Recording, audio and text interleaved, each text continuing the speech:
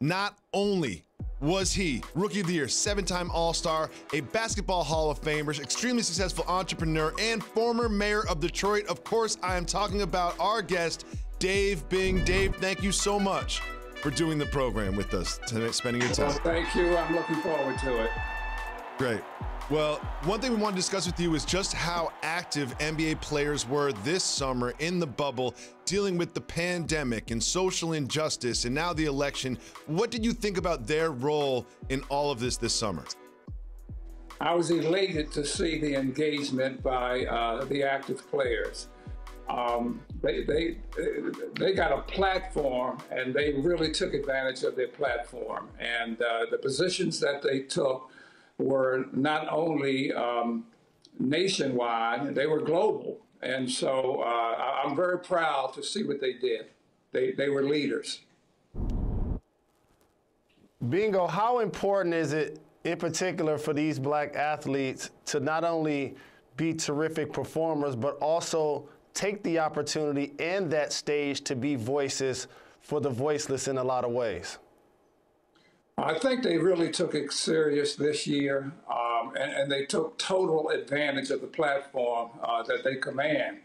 And so there are a lot of people that look at sports as entertainment, but I think the guys today understand just how powerful their words are and the positions that they take. So across the whole NBA, we had a bunch of guys who stood up and made themselves heard. And I think there were a lot of people out there that followed their lead. Mr. Bing, the basketball world is focused on next week NBA draft, the 74th NBA draft. Can you tell us a little bit what your draft night was like? Well, it wasn't exciting like it is today, that's for sure.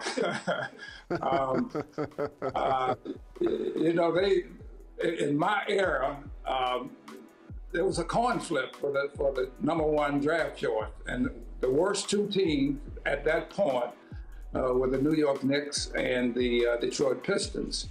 I assumed that I was going to be going to the Knicks because I'm an East Coast guy, you know, played in Syracuse, played in the Garden quite a few times at the collegiate level.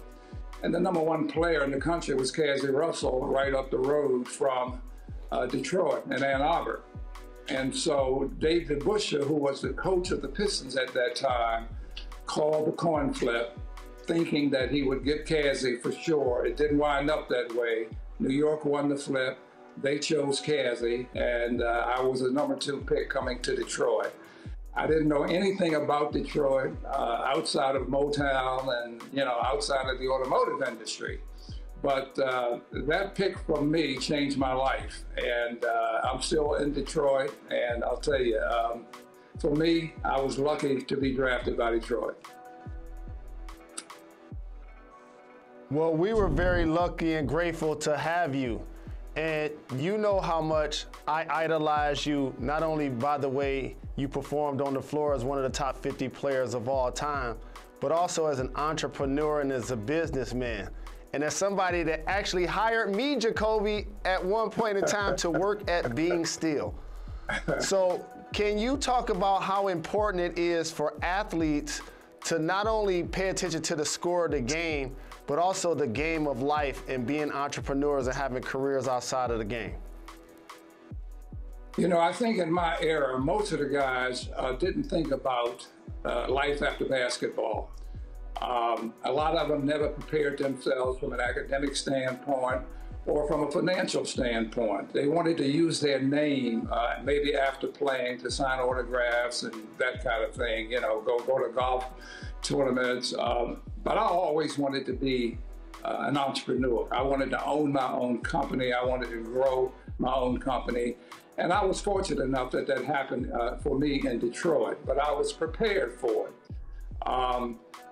I remember Jalen, obviously, we go back so many years, it's hard to discuss what I feel for you also, the things that you've accomplished.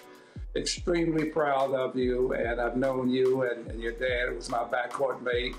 And, you know, just what you're doing now and the impact that you're making outside of basketball is tremendous. And so I follow you And there are so many people, not only just in Detroit, but across the country, who follow you and your success.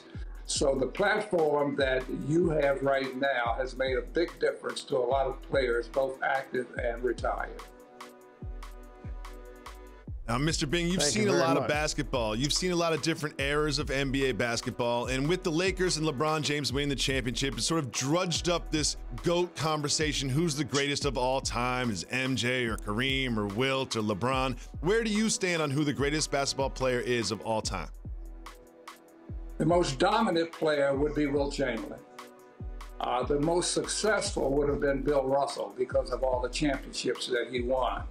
But when you look at MJ and you look at LeBron, if I had to choose who I would want to play with, I think it would be LeBron.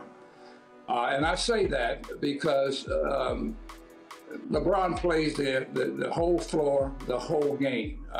You know, he was not the kind of scorer that MJ was, but I think as a consummate player, both ends of the court, you know, the offensive end, the defensive end, he did some things statistically that that MJ didn't do, and that he led the league in assists this year.